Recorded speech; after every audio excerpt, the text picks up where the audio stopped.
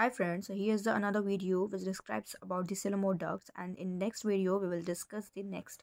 So coelomoducts are derived from the mesoderm and they are formed from the coelom, and they open out of the body through a genital pores, and they open into the coelom through the ciliated funnels called as coelomostome. So figure describes the better, that is ciliated funnels also known as the coelomostomes open into the coeloms, while the coelomoduct also known as protonephridium opens out of the body surface genital through a genital pore, and there is a solenocytes, and the enlarged view of the solenocytes include the solenocytes ducts, protonephridial tube, flagella, lumen of the protonephridial tubule.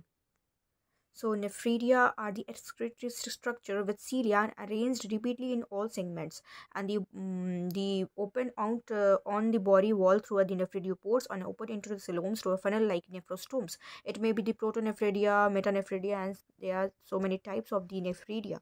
So here's a picture of the septanephridia in Ferritima postoma, also known as the earthworm, in which the distal limb of the twisted limb, proximal limb of the twisted loop, nephridial tube, terminal duct, ciliated funnel, nephrostome, straight loop, and outer loop, mouth.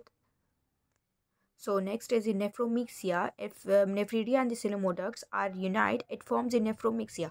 Through these excretory matter and the reproductive bodies are liberated, and these are of the three types, that is protonephromyxia, metanephromyxia, and the myxonephridium, that is also known as nephromyxium.